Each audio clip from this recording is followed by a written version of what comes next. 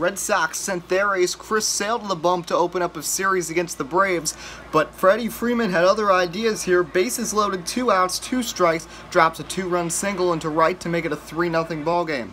It was 5-1. Red Sox actually had a shot as Rafael Devers hits a 3-run bomb off closer Arodys Vizcaíno of the Braves. Gave up more runs in that swing than he had all season.